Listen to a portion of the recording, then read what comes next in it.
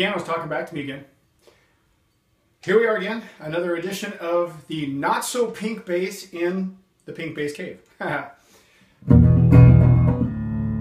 what we have here is a 1984 Rickenbacker 4003, or Rickenbacker for those of you who want to say it that way, no worries. This one has an interesting story. It was gotten for me. It was appropriated for me by a friend of mine named Andy Irvine. You all know Andy Irvine. Hey everybody, it's Andy Irvine. So he got this for me, and I sent him something cool. Anyway, this guitar was refinished, who knows when. It's hard to tell what color it was originally. It's kind of a gunmetal silver, like a charcoal dark, almost a black, but it sparkles. Other than that, most of it's original. The rear pickup has been changed out for something later. So this is a Rick pickup, but it came from something probably 86, 87, just based on what it looks like, or possibly early 90s. A couple other things here. When they put it back together at some point, the jacks got switched. So the stereo jack is actually up top where it shouldn't be. It should be here. So I'm going to fix all that. And it's a little bit noisy. It's got a little bit of a ground thing going. So I'm going to get in here and kind of tinker with the wiring, make sure that there is no capacitor choking the back pickup. Make sure that everything is kind of on the level and give it that sound. So let's go through this, as I always do. A couple of other things here real quick before we get started. These basses were made with two-piece necks instead of three like the 4001. And the newer 4003s actually have a one-piece neck. And a lot of them just don't feel comfortable to me, so I always kind of go after some older ones. A couple other things here. You'll notice the two-piece pick guard, just like on the Red 85 that I've got. The truss rods adjust down here instead of up here. This neck is incredibly thin and flat. It almost feels like a 74 that a certain person that I know owns. Also, it has the 7-screw bridge, so there are 2 extra screws on the back side here. These are factory screws. This was all about the early 4003.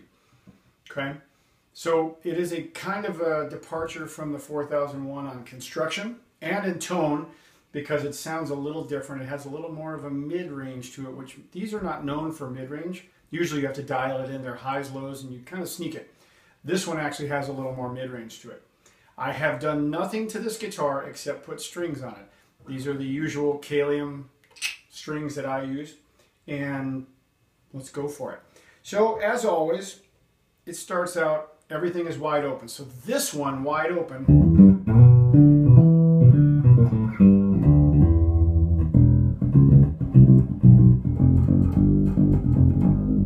has a very mellow tone to it. It's not as aggressive as some of the other Ricks that I have had or have played with. So let's start on the front pickup only. So volume is dimed and the tone knob is dimed.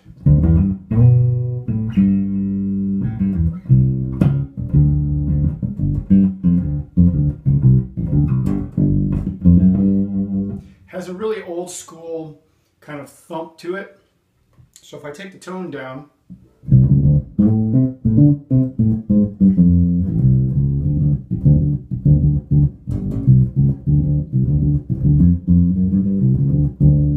can almost hear that little sub frequency. I hear it in the cabinet, it's in the Ampeg. Where it's coming from, anybody's guess. It could be how it's wired. Not sure yet, haven't tinkered. So we'll put that back on. Let's go out to the back pickup now. Same riff, we'll do it with it wide open.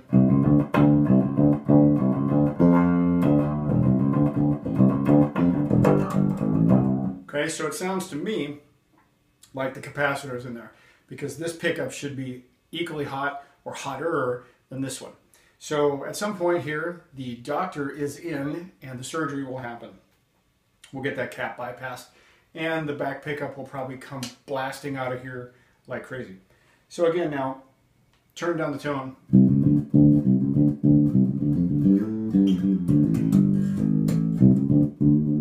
Okay, so that's kind of the back pickup by itself, choked. All right, so let's do both. Turn the tones down.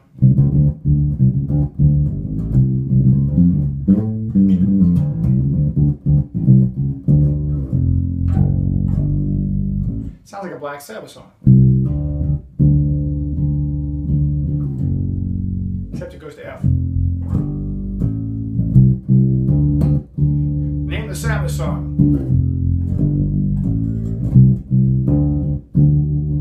Okay, so that's what it sounds like with the tones both off.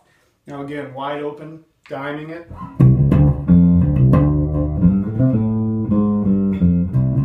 So we'll go back with our sad breath just for fun.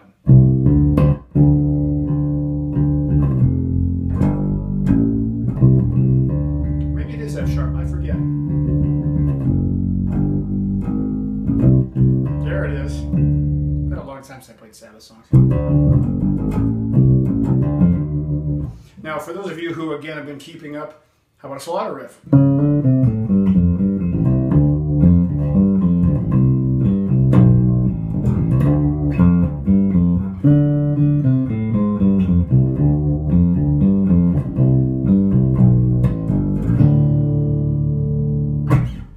Okay? As always, I'm going to turn this up.